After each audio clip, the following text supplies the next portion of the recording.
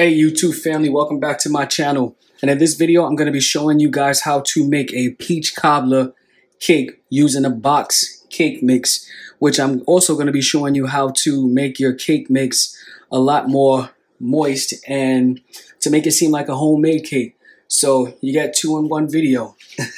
All right, so to start off with the measurements of all of what you would need your choice of yellow cake mix. I'm going to be using this one.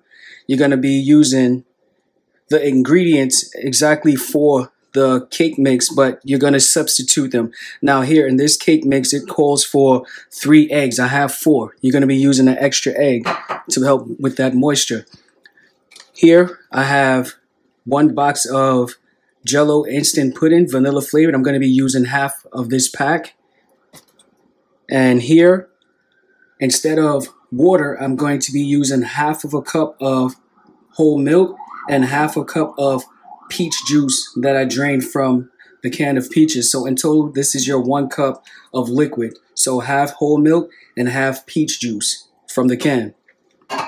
Here I have 1/2 cup of vegetable oil. You can also substitute this, but I'm not going to do that today because of everything else that I'm adding to this cake batter.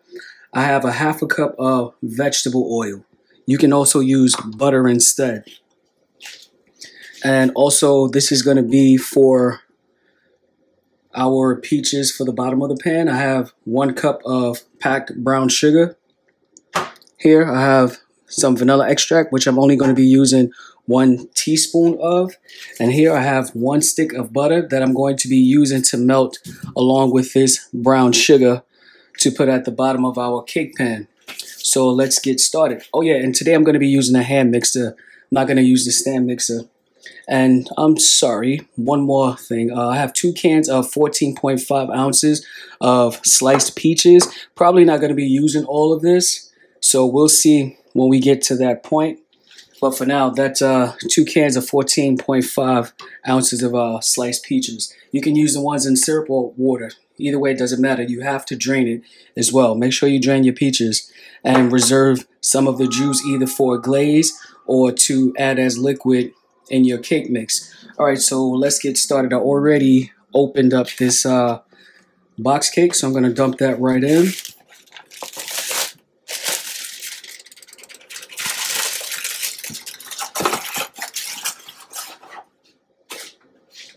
And you're just going to be, dump everything in because it's not like it's a actual homemade cake where you have to do things in steps. So here are my 4 eggs.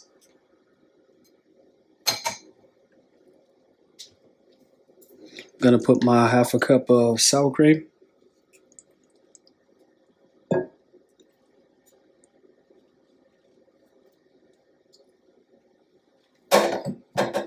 going to add my 1/2 cup of whole milk and 1/2 cup of peach juice, which totals to 1 cup of our liquid in substitution of water.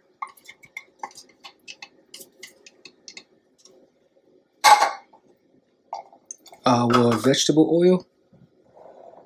Guys, don't forget, like I said, you can use the same amount of melted butter in this step. Now, for my instant pudding mix, I'm only going to be using 1/2 a pack of this. Just a 1/2. It's going to help with that rich vanilla flavor as well as moisture. Okay, now my 1 teaspoon of vanilla extract.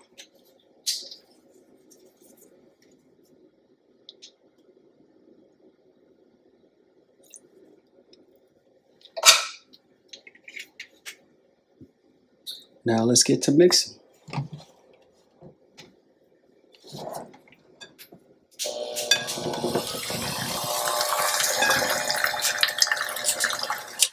Whoa, started off a little too high, sorry guys. And the same thing with using cake mix, a hand mixer. You also don't want to over mix your batter, just like as if you were making a regular cake mix, because that can make your cake dense and a little dry.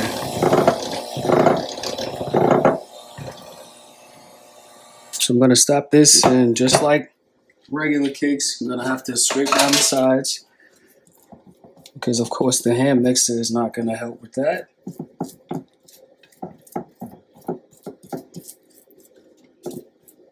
Make sure we get everything.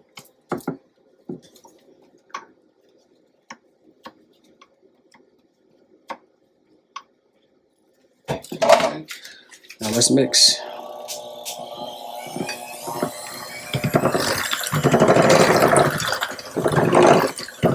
I'm only going to do this probably about a minute or so, because I don't want to overmix the cake batter.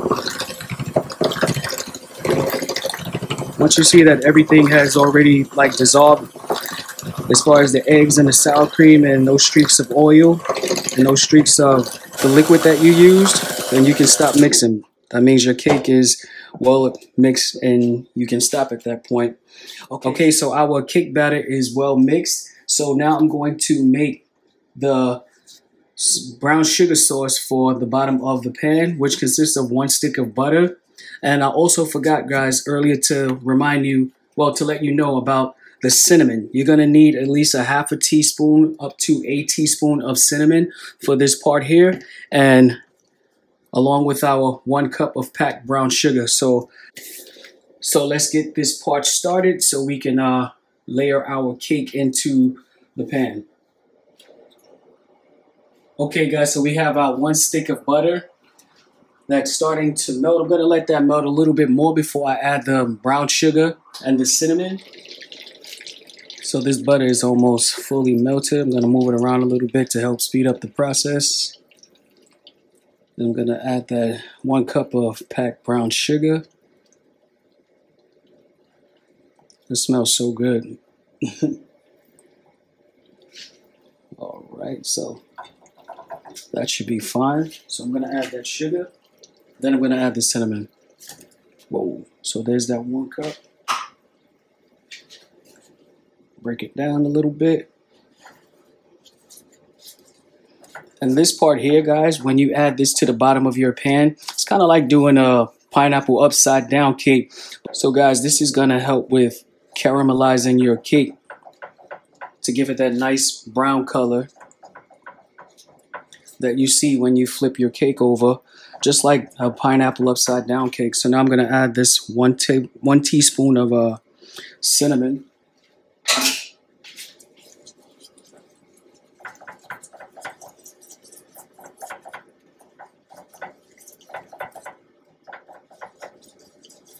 And this is going to be the mix for that.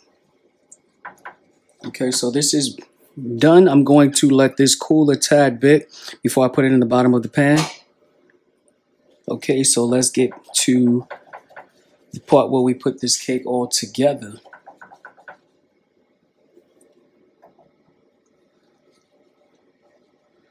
Okay, so this is done. I'm going to let this cool for a few minutes before I actually add it to the bottom of our cake pan.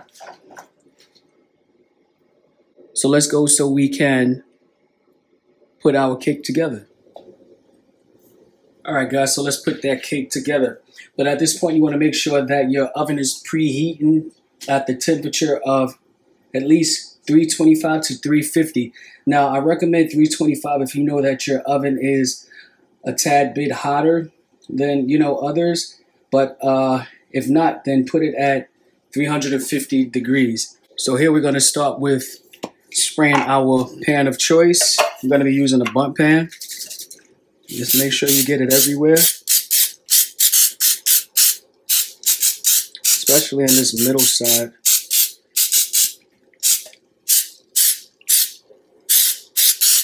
And definitely the bottom.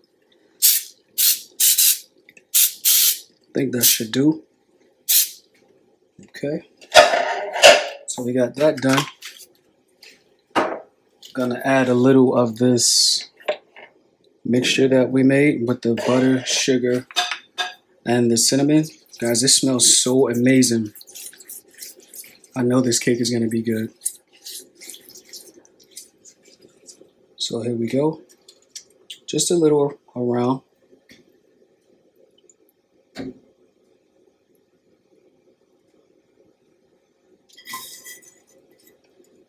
Okay, and that's it for that part. Just gonna leave that there. Okay, give it a little shake. Now, you want to layer your peaches in here.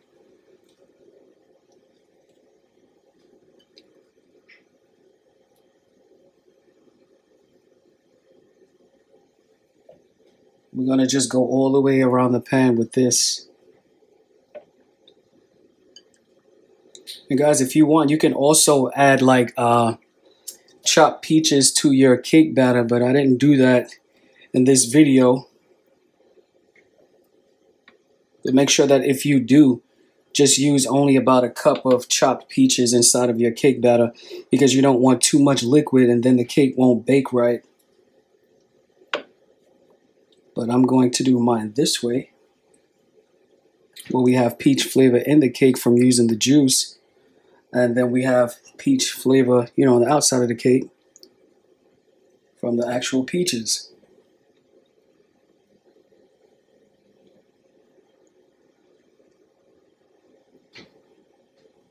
Hey, turn back over. Whoa.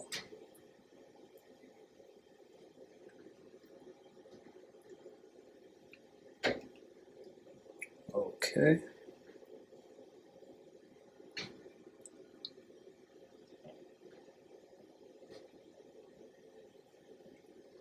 All right, guys, so I don't want to overcrowd this part,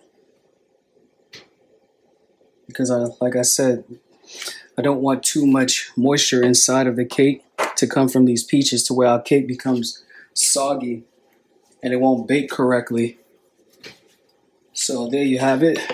Give you guys a close-up. This is what our inside is looking like. So now let's add the cake batter.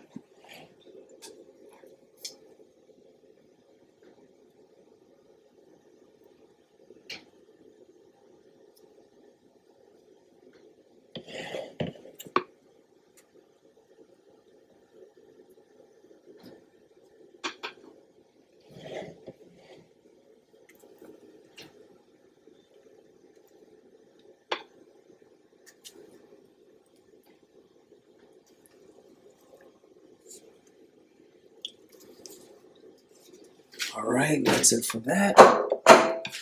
Now let's make sure this is leveled right. Just gonna go around the sides to make sure that the cake is evened out.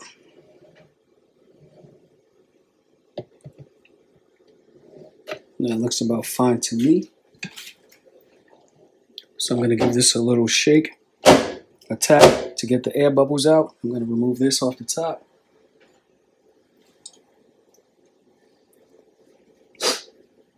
All right, guys, so our cake is ready for the oven. I'm going to put this in the oven at 325 degrees for my oven, because it's a bit hotter, for about 35 to 40 minutes.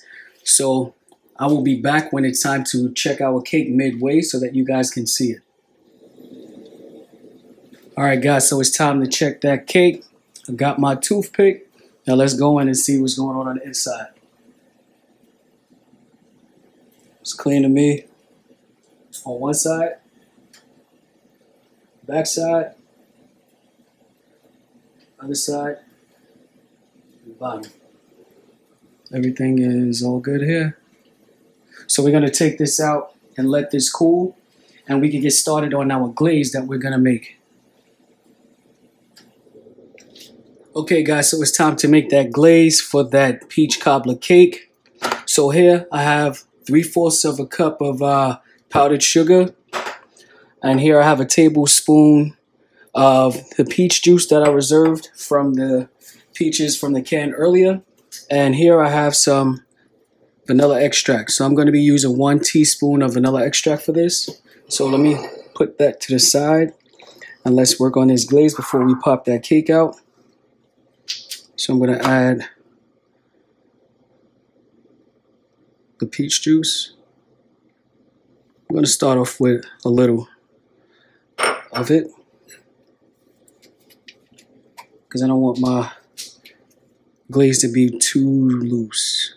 So about almost a teaspoon of vanilla. I can leave that stuff there. So let's mix this up.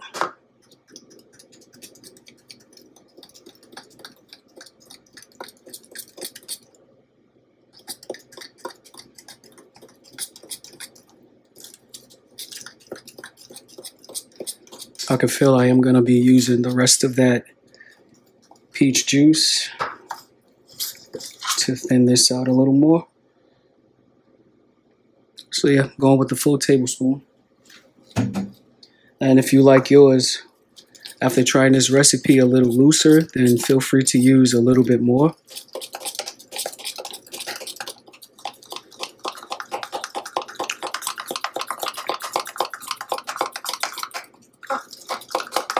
Just want to get those lumps out.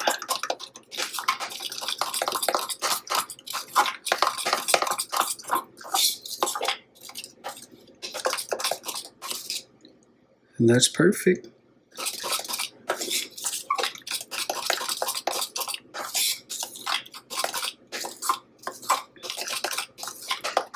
Okay, let's set that to the side and pop this cake out. I'm so afraid. I hope it's not sticking on the bottom. But the amount of butter and sugar that's in this thing, it should pop right out. So pray for me, guys.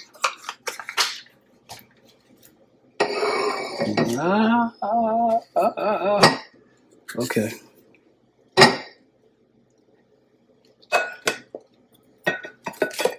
Oh, I felt it. It's out. Oh, yeah, baby. Look at that. Isn't that just beautiful? Oh, come on. Come on, guys. Y'all got to subscribe to this page now. Beautiful. This was beautifully done. We've executed this, guys. Sliding a little bit, but that's a good thing. All right, so let's move this back over a little bit. I'm excited. Oh, wow, that juice is amazing. All right, so let's get this glaze going on this cake. Guys, let me give you a quick close-up. Boom, look at that. All right, back up, back up, back up, back up. All right, let's get this glaze going. Guys, every time I do a cake, I always remind you guys that I am no professional decorator, nor baker. I just know some things, so bear with me on how this glaze comes out on this cake. I'm just going to do a simple back and forth motion just to get some of that on there.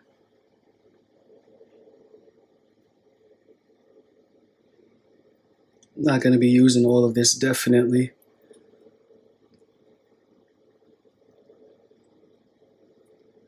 Oh, come on. Look at that. That is beautiful.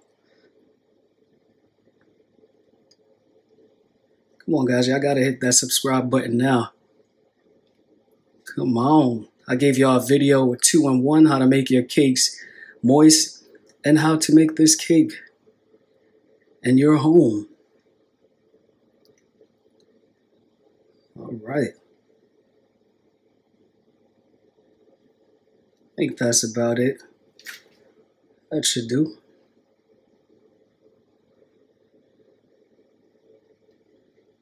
That is beautiful. Yeah. Okay. So that is our cake. Let me clean this up a little bit before we slice it. And I'll be right back. Give me a second, guys. Let me make this look a little bit pretty so we can cut it up. All right, guys. So I had a difficult time trying to clean this up. It just kept spreading because the cake is still a tad bit warm. So the our glaze disappeared. But if you want to make glaze, that's exactly how you do. But don't do what I did. Wait till your cake completely cools off 100%, because the glaze is just going to melt like this did. So with that being said, I'm just going to cut into this cake right now so we can see how it looks on the inside.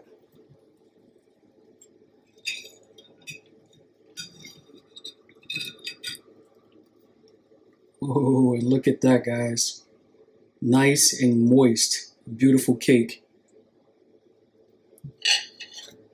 Wow.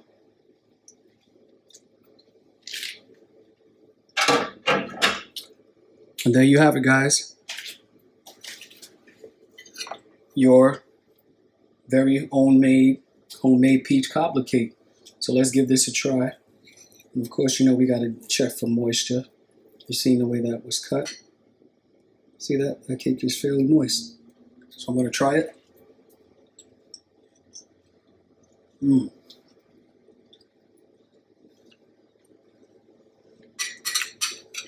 Guys, if you like cinnamon and if you like peaches, you definitely want to give this cake a try. This is amazing. All of the flavors blended wonderfully together, and the peaches taste perfect. They're not mushy. So guys, don't forget to like, share, comment, and subscribe to this channel so that you can definitely see the rest of the recipes that I will be posting. And thank you guys so much for watching. See you on my next video.